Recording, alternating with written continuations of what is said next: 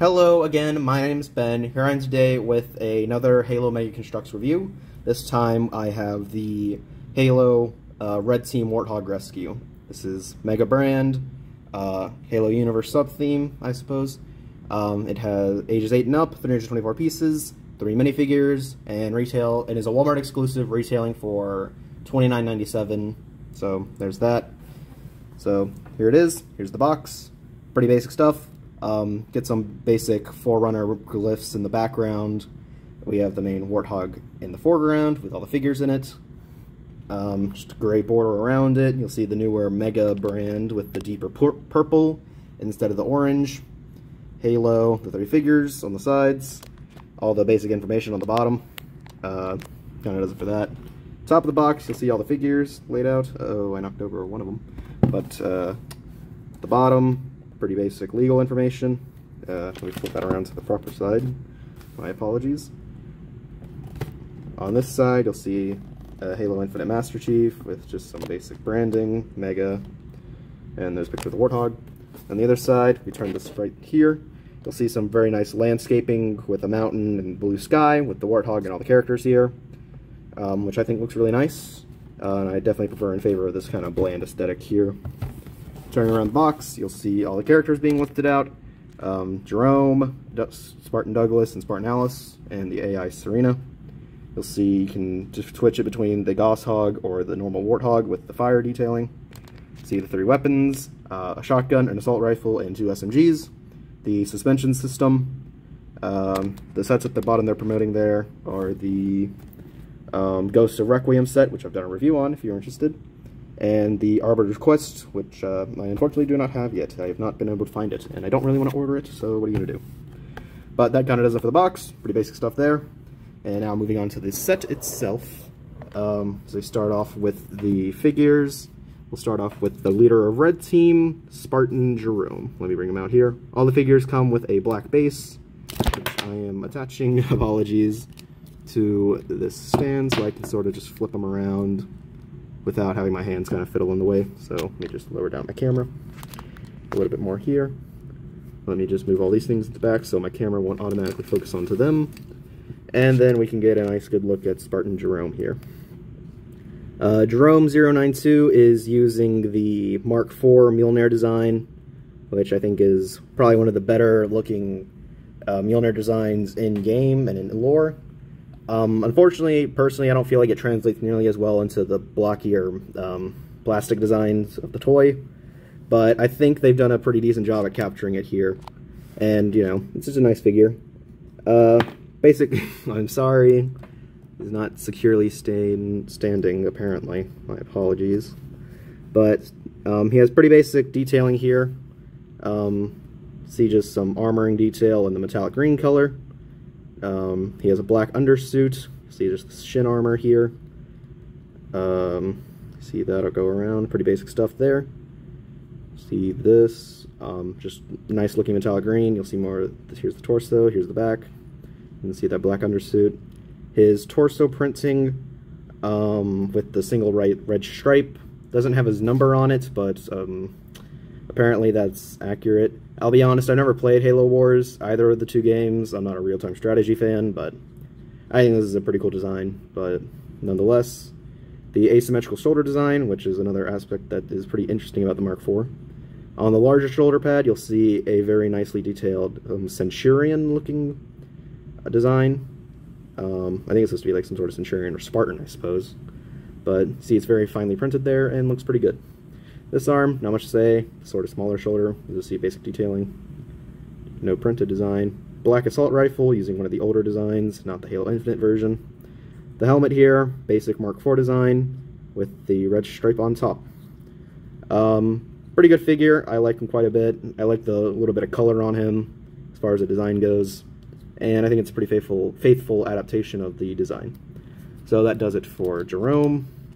Good figure. You just put him back on his stand and move him out of the way. Next, we're moving on to, I believe this is Alice. I have to look at the box because, again, I'm not familiar with these characters. Now, apologies, this is Douglas 042. I can tell I'm very well prepared for this video. Sorry, I just got this and I'm a bit excited. So this is Douglas. He has a lot less going on in comparison to Jerome in terms of printing. It's basically all around the same exact figure, really. There's some nice detailing all around with the metallic green Mark IV design. It's really basic stuff all around. Not really much to go on about. 2 dual SMGs in black. See just a whole wrap around. His main difference is he has a nice sort of, I think, some type of bird on his shoulder pad.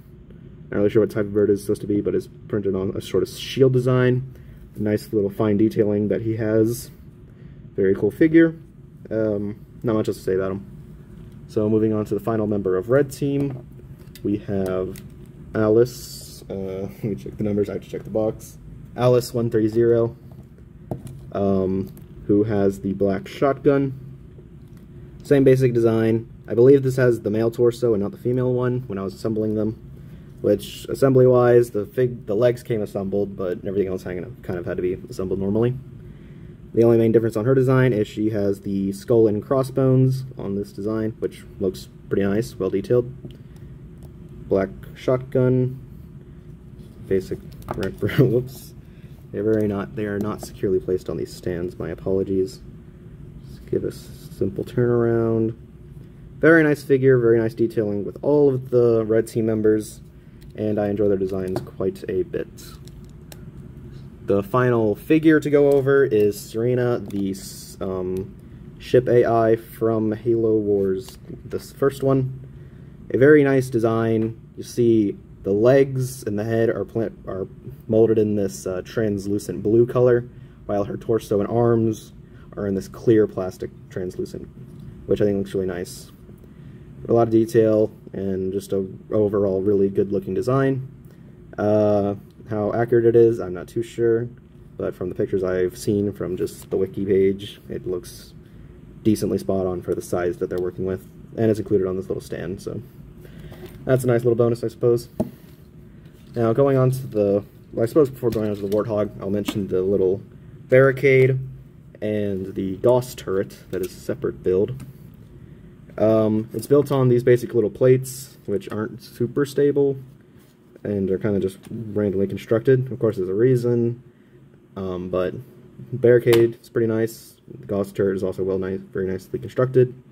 A little weird terrain, but of course that's for the alternate mode for just a standard Warthog with the Gauss turret, so it makes sense, and honestly with the pieces they were able to implement these with, I think it turned out pretty nice. And separately, I think it can make for a decent barricade for the figures, so I think that's pretty nice. Now, moving on to the Warthog, the more interesting. This is clearly a design based on the more older Bungie design, not the 343 design, clearly. But it has this fire detailing. I'm not really sure why it has the fire detailing. I'm sure someone who has played Halo Wars would be able to enlighten me, and I would greatly appreciate that. Starting off with the wheels, these are a different design than the ones in the Warthog. They use these, or at least the Halo Infinite design, which is the one I'm mostly comparing it to. It's the only other one I have. They use these studs with this plate on them for the caps, which I think looks pretty nice, and it's something just different than what I've already seen. The underside, not really much to go on about, just some plates. The suspension is, yeah, not really much to say about it. It's not like really satisfying to use or anything, but it's kind of just there, I suppose. On the sides here, you'll see a lot of bricks with printing on them, representing this flame detailing all around, which I think is pretty nice and looks pretty good. Me personally, I think I'll just have it as a standard Warthog, but you'll see just some basic Warthog detailing. The molded sort of like rope, the 2 tusks, the windscreen, this part here, sort of the railing. The 2 seats are using some light gray cushioning, which you can see the figures in pretty simply. See the steering wheel. No real like printed detail on the inside for like control panels or screens. There is a little handlebar there, but you'll see some more filling details for the railing on the back. Some more of the framing. See the turret here is in light gray, using some, I think, pretty similar construction to the one in the Warthog rally based on Halo Infinite. You can turn the barrel, but it's a pretty stiff connection. See the bent antenna, some more pieces building up the back. This handlebar, or the bumper, which is kind of pretty loosely connected, so if you're not careful, it can flip off pretty easily. The tail lights, which look pretty nice, and then not really much else to go over with it. Pretty basic, but overall, I think it's a nice design. I like some of the black on this one in comparison to the silver on the Infinite Warthog. And the printing is a nice addition, and I would assume makes it more accurate to whatever Warthog it's based upon. But really not much else to say about it. I do enjoy it. I want to do a comparison with the Infinite Warthog, which I'll probably get out tomorrow, probably. So hopefully you'll stay tuned to that. But that kind of does it for this build, and in one moment I will switch it over to the Warthog. So 1 second. Now that I have it in the Warthog configuration, there's not really much else to say about it. It basically takes all the pieces from the barricade and the little turret and puts them over to the Warthog, which is now a Warthog, which is the turret to also get flipped around. There's not really much else to say about it. I think, personally for me, this is just sort of the better look for it. You know, it's a lot easier to just, like, get a bunch of these and have an army of, like, interchangeable Warthogs and Warthogs. Personally, the flame detail wasn't really what I preferred. And you can, like, amass an army of these and just have turrets for defenses and barricades for any sort of, like, base or fight scene you might want to make. But the Warthog construction is pretty nice, and I think it just looks pretty nice. Not really much else to say about that. It kind of really does it for the review. One of the last few things I really need to mention here are, for the build, for the construction, you get these two 2x4 metallic bricks, which are used for the construction, for temporary pieces, and you just take off them towards the end. And there's all spare pieces. Mega Construx, or Mega brand builds, usually have a lot more spare parts than Lego builds, so I sure hope these aren't actually supposed to be in the build and they're just spare pieces, because I'm not really familiar with larger set constructions like this.